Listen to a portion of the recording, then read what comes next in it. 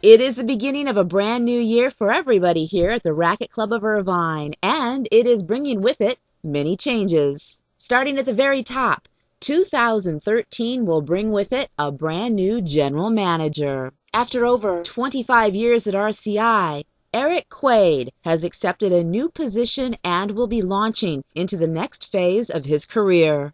Eric, along with his wife Heidi, will be moving to Northern California. It is there that Eric will become the new general manager of a private tennis club. Here at home, RCI is proud to announce that as of January 1st, Steve Spearman has become the new general manager of the Racquet Club of Irvine. So as we welcome in a brand new year and a new general manager, here at RCI, everyone is looking forward to a fantastic 2013.